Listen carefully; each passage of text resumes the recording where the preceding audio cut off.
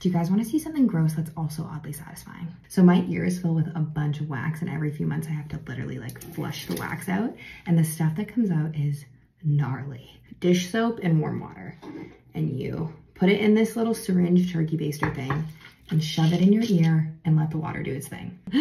Ew, look, there's already stuff on the baster. So all of this came out of my ear, and there was a whole bunch more that went down the sink. Like, to compare it for size, so some of these chunks are as long as a penny. And now I feel extremely dizzy and I'm going to pass out.